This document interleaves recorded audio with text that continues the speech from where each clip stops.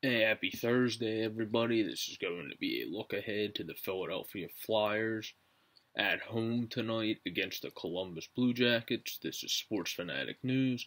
I am Joe Borek. The Columbus Blue Jackets are 30, 25, and 5, and 5th in the Met, and the Flyers are 31, 19, and 10 coming into this game, and are 3rd in the Metropolitan. This is going to be Peter Mrazek's first start in net as a Flyers goaltender. His record on the season is 8-7-3 with a 2.89 goals against and a 9.10 save percentage. And also, he has 3 shutouts on the year, 3 first stars, 3 second stars, and 3 third stars.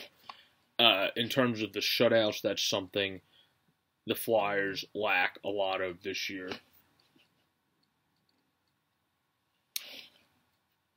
This is a game the Flyers are obviously going to have to play similar to our last appearance and obviously get pressure in front of Bob, put bodies in front of Bob, and make it tough for him to see the puck. Because if Bobrovsky can see the puck, he's going to make the save 8 times out of 10. Whether you have a breakaway, a wide open slap shot, or whatever, because he's that good, you need to get really open shots, great setups like we did last game against them, or good traffic in front of the net, and then you're fine. Or a defensive breakdown, which is something Columbus is a bit prone to this year. So the Flyers should come in with a similar game plan to the last time they played. I think G will have a continuing success tonight as he's been on a hot streak of late. It seems like Travis Konechny is not going to be a go tonight due to the problem with his leg. And yeah, his knee injury is still problematic, but he's listed as probable. But then 7 hours ago today, it said knee injury, still problematic. Yeah, it says he did not put much weight right here per RotoWire on his injured left foot during a quick twirl in the Thursday morning session. So here it's saying it's knee, here it's saying foot. I think it's foot. For some reason, this article's stupid and says knee. But either way, his side of his body that was affected by the injury, he wasn't able to put much weight on it during practice, and that is a cause for concern. And probably a good idea to say just sit this one out tonight, even though it's a big game, because you're going to want a guy like Konechny for the foreseeable future and not risk him just for this game.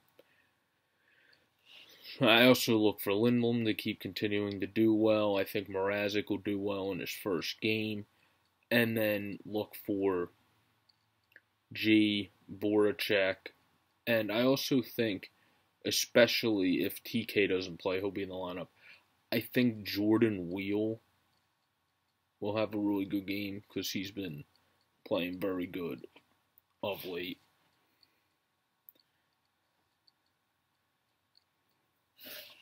But they're just going to need to get net front presence. Mrazek's going to have to play a good game because the Blue Jackets are among the league leaders in shots on net.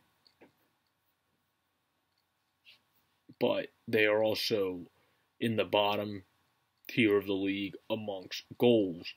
So they get a lot of shots, but that's because they shoot the puck from pretty much anywhere and don't always get the most Class A opportune shots. So the Flyers defense just needs to let them have their crappy shots if they want them, like they did last game. They outshot us, but I guarantee you 15 of those shots at least were not very opportune shots. So just keep doing that, and the Flyers should be able to win this game, especially now because it's at home, and the Flyers have been very good on home ice, and the last time we beat them which was a really good game by us, was not here. So, it's just been a look ahead to the Columbus Blue Jackets, who are facing us at home. And I think the Flyers, as long as they play similar to their last appearance, will beat the Blue Jackets tonight. Have a great Thursday, everybody. Peace out.